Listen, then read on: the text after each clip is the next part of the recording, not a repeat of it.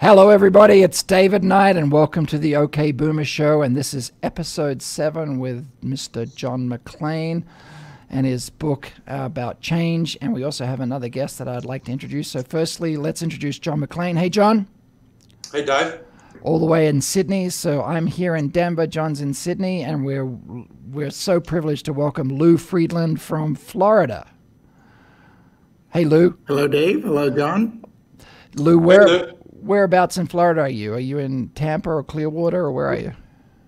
We're in Dunedin, Florida, just a little north of Clearwater. Awesome. So we invited Lew to the show because Lew is a very special friend of John and myself. He was the former CEO of Ironman Triathlon, and I think you've heard abundant stories from John and I about Ironman and how that had a deep impact on our lives. And so, Lew, this is all about telling some stories, and you've probably got some about John. I know you have none about me, so that'll be good not to share any of those stories. But Lew, welcome to the show. Well, thank you, David. I'm looking forward to doing this. Yeah, it's been great getting John on the call, and the three of us have known each other 20 plus years, and so the purpose of this is to tell some stories and bring it back to the book. The 5 M's of change, and tell some good insights that I think will help everybody listening in about tackling some things out there, some change, the pandemic that's out there, and just basically inspire you guys to do better things and feel good about yourselves. So that's what it's all about. So, John, well, I'd like to start. Go ahead. I'd like to start by just giving a little bit of history of how I met John and why John wound up with the Ironman, and how significant the change was that John created for not only himself but so many other people. Awesome. We, a group of us, got involved with the Ironman in 1989, and Ironman was a small event. There were 4 of them around the world. There were about 10,000 people all over the world that had attempted it.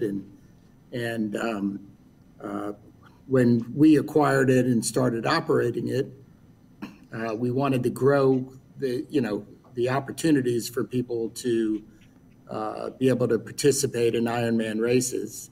ABC Wide World of Sports used to do a show every year on it, and we decided that we wanted to control a little more of it, so we went to NBC and actually bought 2 hours of showtime every year to allow us to really completely tell the story of Ironman. And a very big piece of that was to get people that were just not the world's greatest athletes, but also people that had challenges, that wanted to challenge themselves to, climb Mount Everest without having to do something quite that dangerous. And completing an Ironman was one of those kind of things that people viewed as being something that was superhuman and very difficult to do.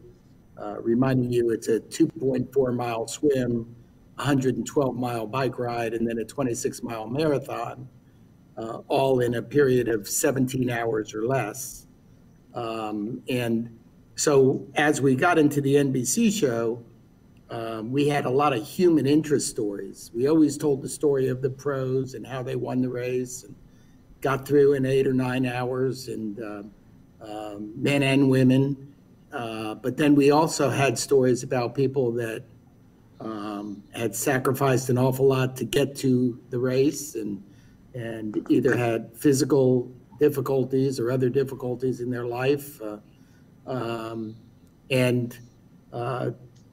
That was always the theme of the TV shows. And if you went back and asked people, what did you like about the NBC show in 1993, they couldn't tell you who won the race, but they could tell you about the lady who had cancer and had a couple of children and didn't think she was going to survive and got better and eventually trained and crossed the finish line in Ironman. And those were all those kind of stories. And we got to the point where, there were things that myself and a couple of the other guys wanted to do there. And one of them was to see if we could find people that had physical disabilities or physical challenges that might be able to do the race. And there had been one man who had done the race in 1989, who was a single amputee that had a lot of claim, but we never had gotten somebody that was a wheelchair racer. There was a lot of conversation about whether there was enough safety on the race course to put some crazy guy on a wheelchair in the middle of 2,000 bicycles, and whether he would be safe and whether it would be safe for other people. And we made an attempt one time before John with an athlete who wasn't quite successful doing it. And the next year, John called and said, he wanted to try this thing. And we really were eager to actually have somebody try this.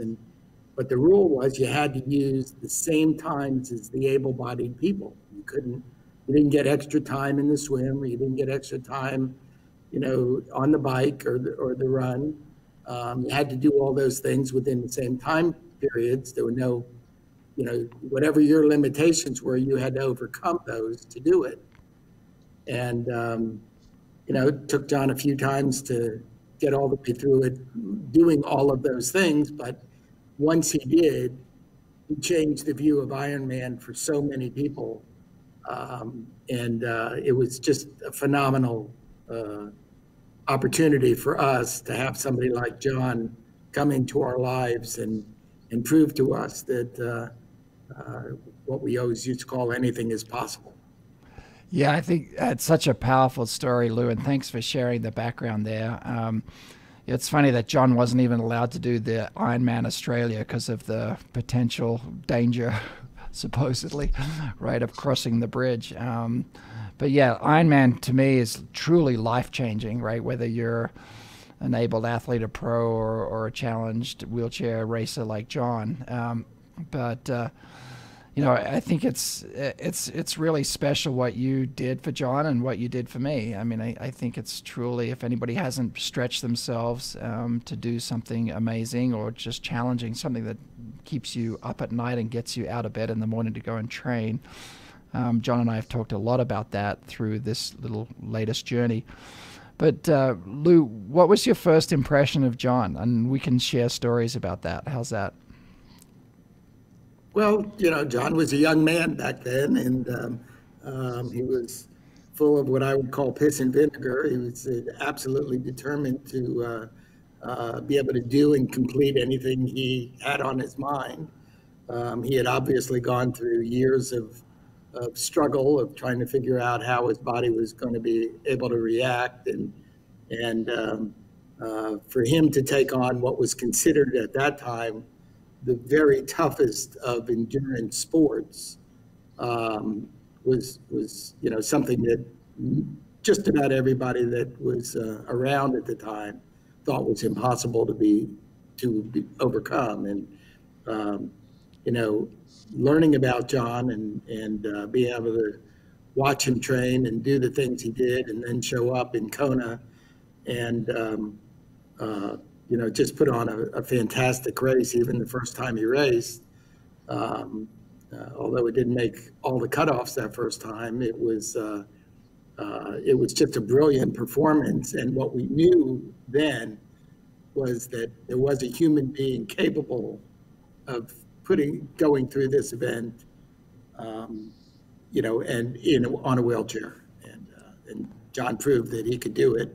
Just a matter of time when he got all the pieces clicking together in the right place. Yeah, he certainly started that wheelchair category right in Ironman, and the year he was successful, he had to race against a couple of up and coming wheelchair athletes, and he overcame a lot of adversity and the usual winds of Kona, right? And John's talked about the technology advantages of just doing it a couple of times and taking some weight and some profile out of that bike, because you don't want to be in a wheelchair using your arms in a headwind. John, how hard was that coming back from the bike turnaround at Harvey when the wind changed, just to really screw with your mind and your body.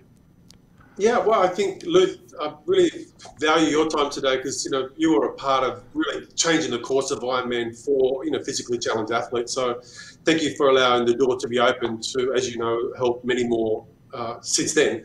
So I think back to your question, Dave, I enjoyed swimming. That's something I really like to do. But getting on that hand cycle and using your arms opposed to your legs, and as Lew mentioned, 112 miles or 180 kilometres in Australian terms, it's a long way to go without doing a swim beforehand of 3.8 kilometres.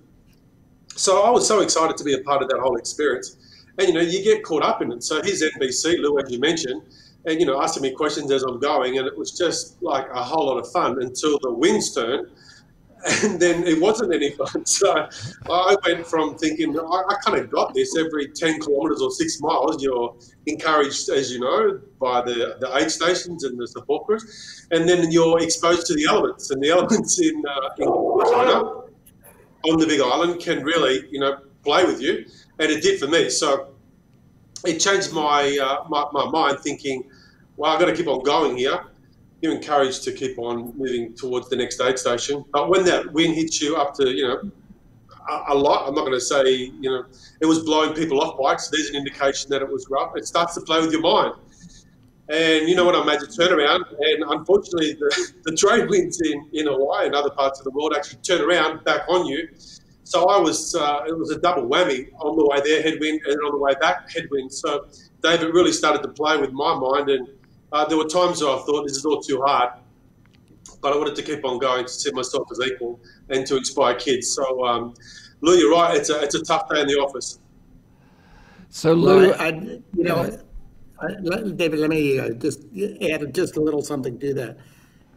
People ask me over the years about how tough it is to do an Ironman, and there's actually two completely separate races. The pros who are out there get out of their swim in less than an hour, get on their bike, get to Hawaii, make the turn, and are about 3/4 the way back before noon, and the winds haven't started yet. Where the age group racers like John and people like yourself take an extra half hour in the swim, take an extra 45 minutes or so or hour in the bike. Or two. And the winds, or two or three. And it's a completely different race. The race for an amateur athlete in Hawaii, it's substantially more difficult to accomplish than it actually is for the pros because of the way the elements are, the heat. You get extraordinary heat on that black tar and in the lava fields in the middle of the afternoon. And the pros are already taking a shower and back to, back done for the day. And you're still beating yourself up with the heat. So here's an idea, Lew. Why don't you start the pros like 3 hours after the age groupers start, right, and have them, suffer. We actually had that conversation more than once. None of the pros would have showed up. So Lew, as John said, I think attributed to you and the team. You scaled Ironman from like 4 races to a global phenomenon, and part of this conversation is about mapping, back to business, right? So when you think about change and you think about business change, which you dramatically impacted that business change, and tying it back to the 5 M's, like how did you go from like 4 races and the history of Ironman? Again, it's probably worth talking about. Like 4 or 5 military guys on the island of Hawaii decided to have a testosterone event to see, is a Marine versus Air Force versus Army versus Navy, who's the fittest guy on the island, right? Tell that story, and then let's go to like Lew. Tell us some of the secrets and what you used to actually grow that business so successfully. Okay, well let me start with the originators. The story goes, and the story's changed many times over the years. But the story, as I heard it originally, which I think is accurate, was that there are there's 2 guys in a bar in Hawaii. One's a Navy SEAL and one's a Ranger, and one of them is a great cyclist and the other is a great runner. and the two of them trying to figure out which one was the better athlete. And they decided that they would try to do something each of their disciplines, but also we had a swim to it. So there were 3 events on the in Honolulu. One was the Honolulu Rough Water Swim, which was a 2.4-mile swim, and you just happened to get out of the water right where the around the island bike race was. And if you stopped at 112 miles on the bike race, that was the beginning of the Honolulu Marathon. So they took the rough water swim, the bike ride around Hawaii, and then the Honolulu Marathon, and did all 3. Convinced 15 guys to try it. 12 of them finished it, and they were, and the award was that you gave them $5, and there was a lady named Valerie Silk who eventually became one of the race directors, and Valerie Silk made T-shirts, and you got a T-shirt if you finished. That's awesome. And, what year would this have been, Lew?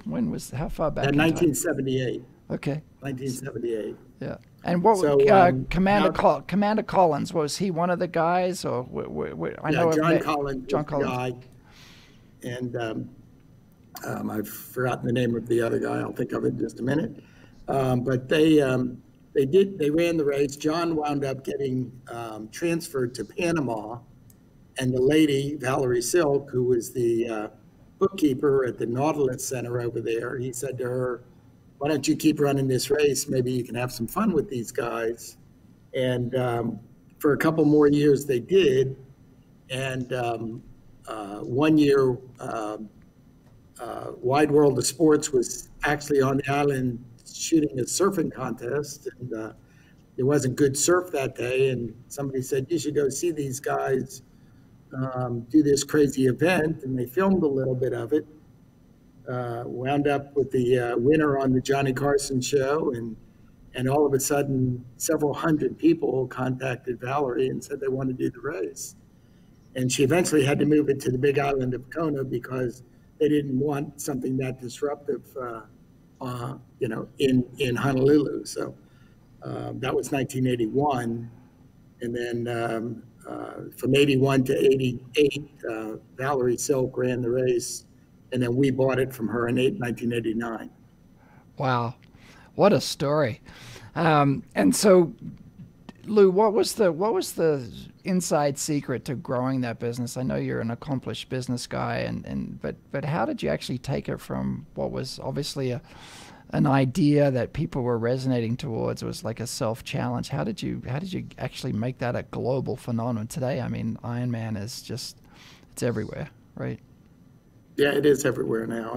And there was, it was actually very simple. It was that what we needed to do was get people convinced that the average man with a year of training and a decent physical capability could accomplish doing an Ironman. And they'd seen it on TV. They had done those kind of things. But there were no races in the United States at all. There's the psychology of keeping Kona as the only race in the United States didn't make a lot of sense to me, but it did to the people that was operating it before us. So when I took over, I called the guy who was running Ironman Canada, a guy named Graham Fraser, and I said, "I'd like to run a race in the United States. Go find me a place, and let's see if anybody will show up."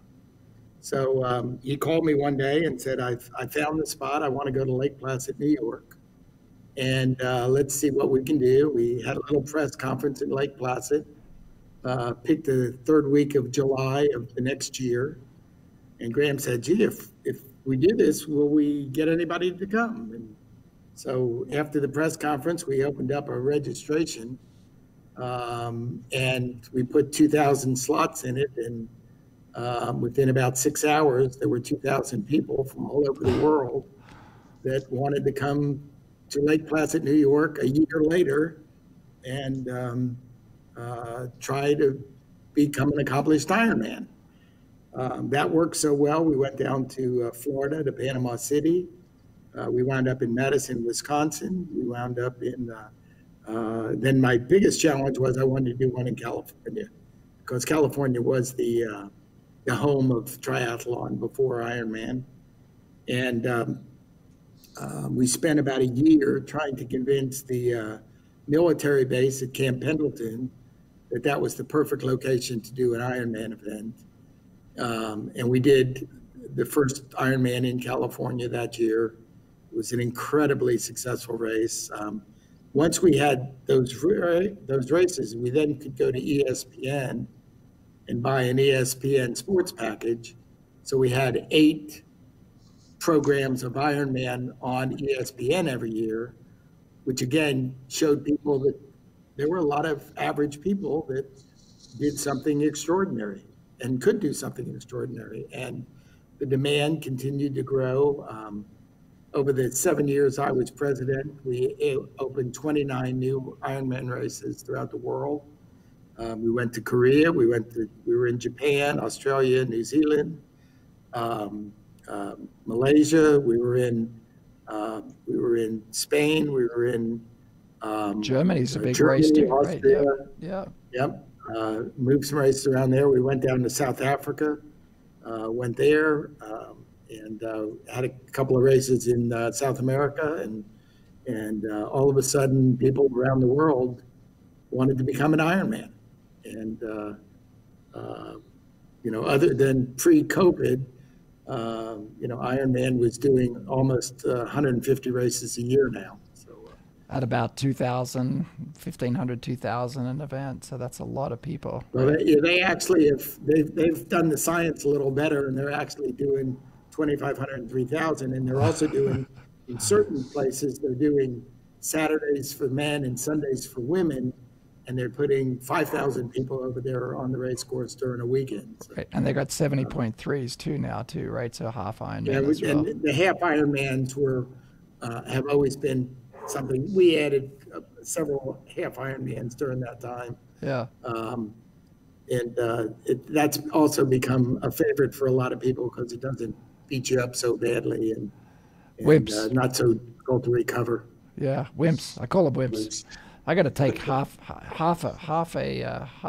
a tattoo on my leg for the half Ironman rather than a full tattoo on my leg.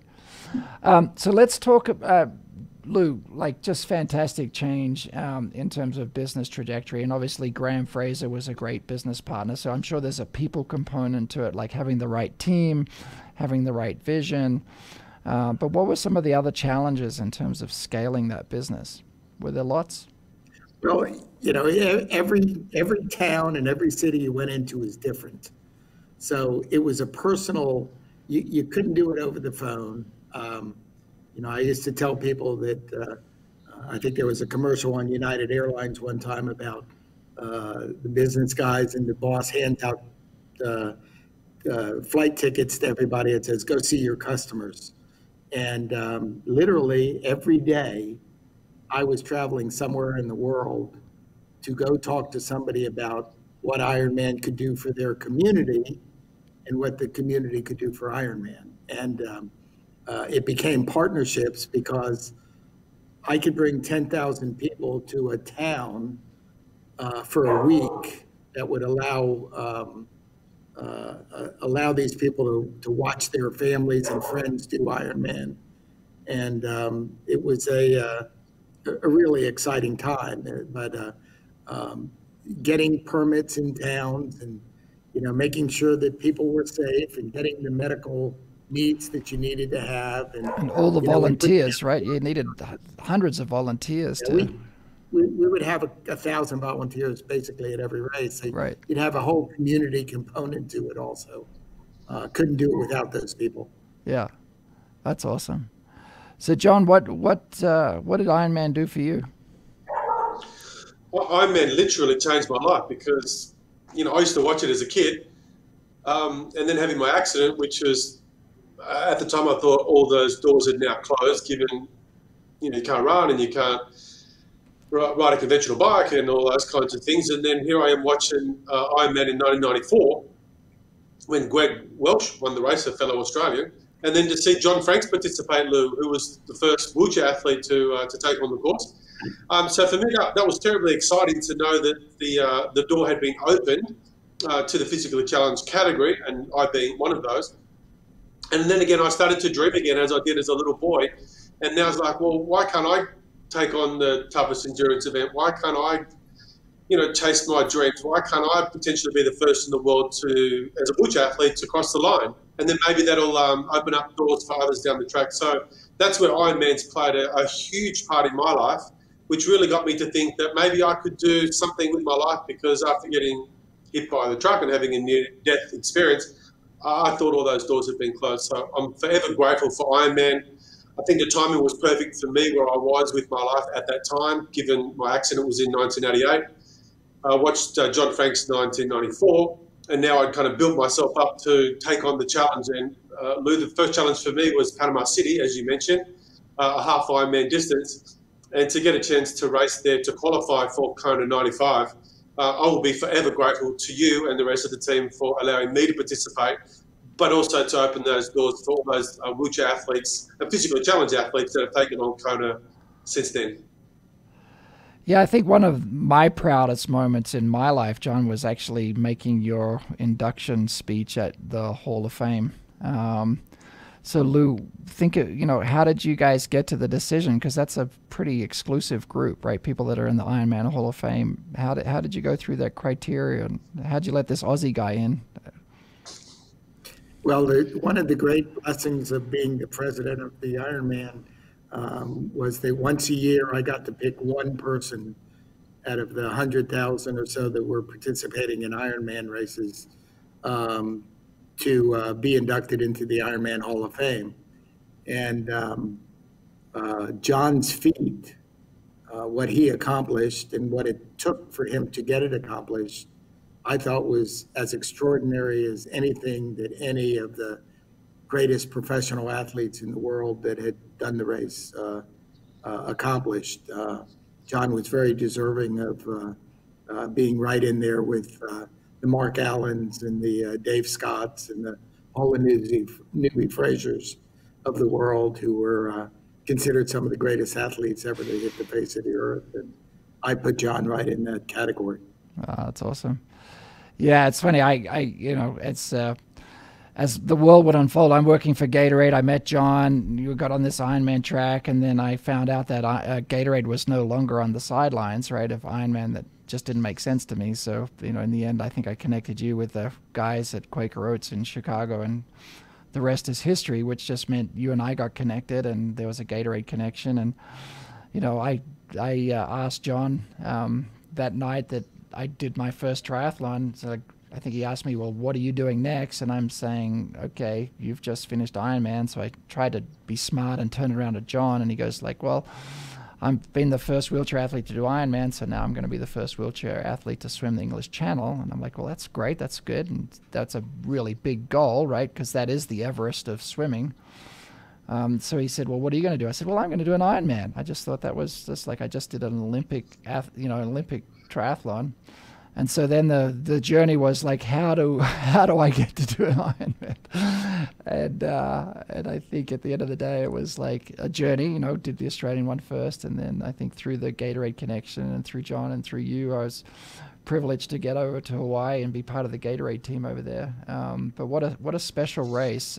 I don't think there's another event in the world where you have that type of community, right? Because it's such a big event. You mentioned, 10,000 people, but whichever Ironman it is, you've got this really interesting intersection of amped up athletes who are there trying to do the hardest thing they've ever kind of signed up for in their life. And you've got this community that's just wheeling them across the line. I mean, just the energy there is just, there's nothing like it. I've never experienced anything like it. How did you get that magic connection, Lew? Well, it's there. You can't be at an Ironman finish line and understand what somebody has gone through for the last 8 to 17 hours of their lives and not be emotionally tied to to their finish at the finish line. And, you know, we had a lot of sponsors from all over the world that would come, and I would convince them to, you know, fly to Kona, spend a week with us, watch these athletes, and then bring themselves and their spouses to the finish line at you know, at 3 o'clock in the afternoon when the pros finished, and at 10 o'clock to midnight when the toughest of the tough finished. And I never had a single one of them ever come back to me and said, that didn't change my life. It didn't inspire me. Even if I don't do an Ironman, I'm going to go do something in my life to accomplish something that I thought was not possible before. Yeah, it's so special. I mean, I know now it's pretty well, you know, it's around the world. It's in many places. And as I said, it changed my life. I had the privilege of taking my daughter across the line last summer in Lake Placid, which I've done 4 times. But again, passing that on to the next generation, and it just totally changed her life. It was like, it makes every day's challenge, right, just seem obsolete, right, or something that, you know, you can break down and accomplish, where you feel like you almost feel unbeatable once you've finished an Ironman, because you've gone through the discipline of, you know, a year's training, or in my daughter's case, 8 weeks training to go and do an Ironman. I didn't tell her all the bad things that could happen to you on the course. But John, tell me, go ahead. If I could just share a little story, it's very similar to that. I have a daughter who is a lawyer who, she's only about 5'2". She doesn't look like, you know, the greatest athlete in the world. And as a pleasant surprise, I learned the night before Ironman Florida that she had been training for the previous 6 months and she was going to do the race. And she's in a big law firm, 90% men, 10% women, and she was one of the junior lawyers there. And when she crossed the finish line, she went into the office on Monday, and she said it was just a complete different acknowledgement of who she was and how people treated her as accomplishing something like that. And she said it completely changed her life, or the confidence that she had in herself, and the way people respected her in the office. It was a life-changing experience. And that's not a single story. I can tell you that it's happened many, many, many times to people. Yeah, I don't think there's somebody that's crossed the line or tried to cross the line that hasn't changed their life in multiple ways, right? It just it's a super connection, and this sounds like an ad for Ironman, but you know, it's just a super connection of mind and body and challenge, and again, you know, getting back to the book, you know, to get to the start line is the biggest journey, right? And you need a lot of planning, you need a lot of capability to kind of change your mindset, change what you're doing to steel yourself to start and finish that event. Dave, can I jump in just to share? Yep. Sorry, Lou. Which I think is kind of relevant to a hospital bed, to the names that Lew was kind enough to mention. I mean, you're talking, we're talking Everest here of, you know, Ironman being the Everest of triathlon, Ironman, and the Everest of channel swimming, you know, is the channel compared to Mount Everest. So here I am in a hospital bed, thinking that, you know, life's really not worth living, really had no direction.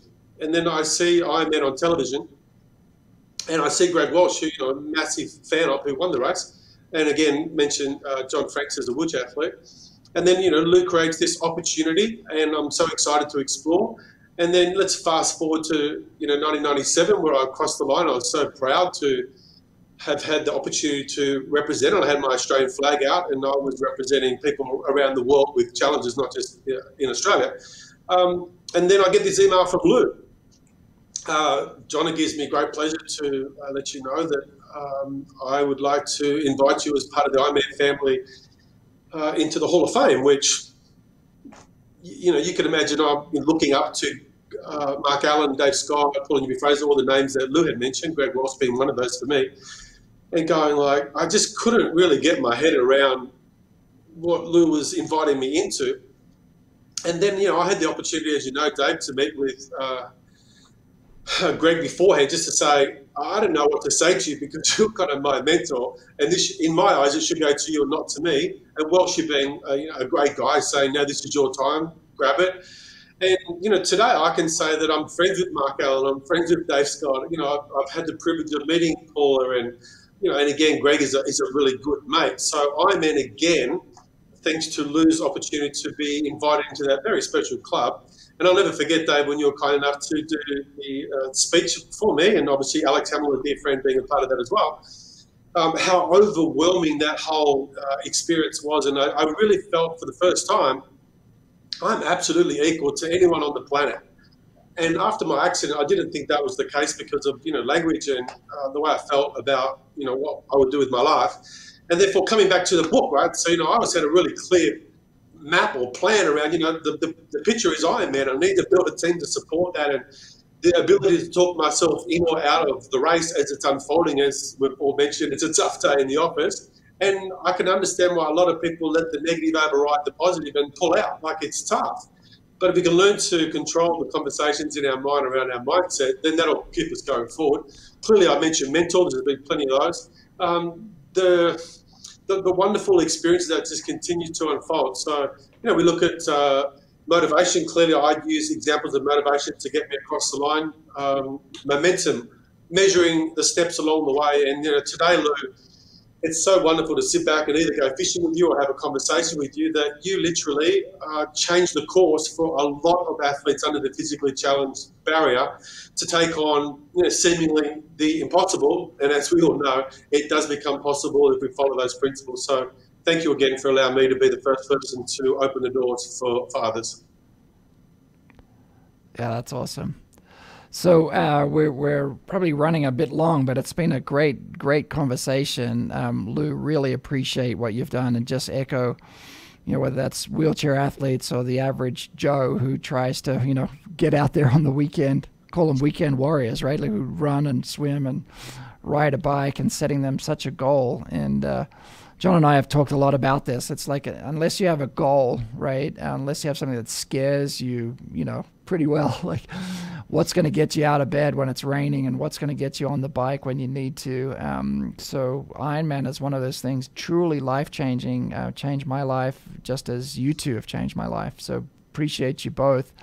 I'm sure we'll get you back on the show, Lew. Just a heads up, I think you mentioned Greg Welsh, his wife Sian Welsh, and Wendy Ingram, the classic crawl to the finish line. What year was that, Lew? Was that like 91, 96? Do you remember? I think it was 97. It was 97. Yeah. Yeah, that's right. Sean and Wendy were 97. Yeah. I was thinking of Julie. Right. Julie's crawl was earlier, 81. Yeah, so hopefully we'll get Wendy on the show. She's a Denver resident, but Yep. she'll have some fun stories about Ironman, and that's just a classic finish to a very tough day in the office, like 4th and 5th place, fighting it out, crawling the last 100 meters down the finish line at Kona. So all good. Any last words of advice, Lew, John? I'll let John go first. Okay. I think it's really important, Dave, to kind of keep on coming back to your point, having something to look forward to. So if we don't have something to look forward to, the next day rolls into the next week, rolls into the next year, rolls into a life. So, absolutely have a clear vision of a map or a plan that you want to work towards, which gives you something to look forward to. So, Lew, thank you for giving me something to look forward to with Ironman. It certainly has changed my life. Yeah, and I would say, John, that David, that as in business, setting goals, being extraordinarily focused, not getting distracted, can get you to the finish line, whether it's in business or on the race course. Awesome. Well, couldn't get better advice from two of my favorite people in the world. Lew, thank you so much. John, thank you. And for those that are listening and have listened this long, subscribe to the channel, share it, like it, and tune in next week for our show, ideally with Wendy Ingram or some other surprise guests that we're lining up for John and I. So really appreciate you all. Have a great evening, everybody. And get out, set some goals, do some stuff, change people's lives. Life's short, so let's go do it. Signing out. Okay, Boomer.